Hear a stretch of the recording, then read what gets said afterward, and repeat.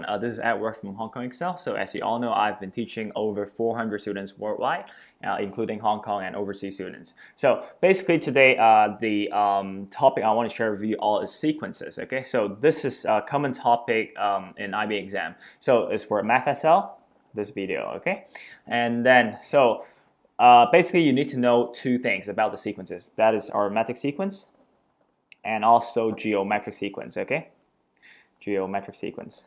Okay, what is it all about? So I think you all understand this. So I would say in simple words, this is all about plus or minus, and this one is all about times or divide. Okay, so for aromatic sequence, then we only have common difference. Common difference, okay? And for geometric sequence, we only have common ratio.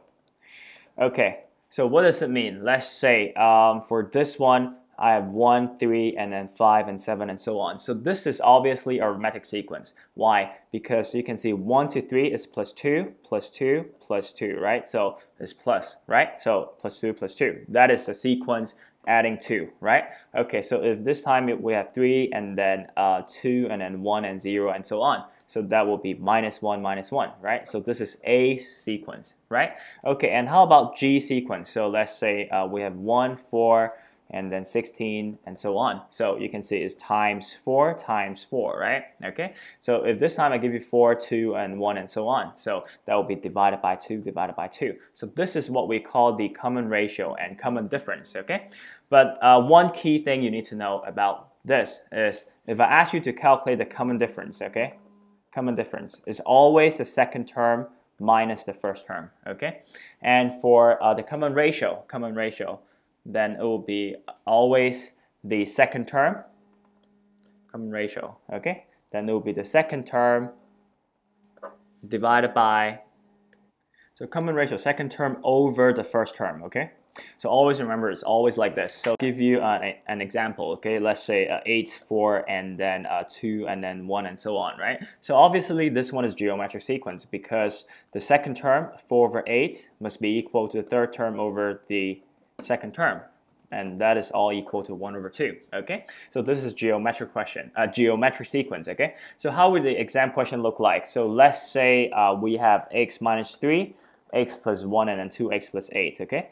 So, and the question tells you that this is geometric sequence. How do you solve x? So basically you need to apply the concept we have just learned. Is x plus 1 over x minus 3, okay? Second term over first term must be equal to the third term over the second term, right? Okay, and then we cross multiply that. This one multiply here, x plus 1 power of 2, and then 2x plus 8 times x minus 3, yeah? Okay, so you expand all the things. So that will be x squared plus 2x plus 1, right? And this one is 2x squared minus 6x, and then plus 8x, and then minus 24, yeah? Okay, so you expand all the things, 2x squared, and this one is plus 2x minus 24, right? Okay, and this one is x squared plus 2x plus 1. Okay, so 2x cancels out. And then you move all the things to right hand side. So that will be 2x squared minus x squared is just x squared. 24 minus 1 is minus 25, yeah? So how do you solve the x then? Is x squared equals to 25. So x is equal to plus or minus 5.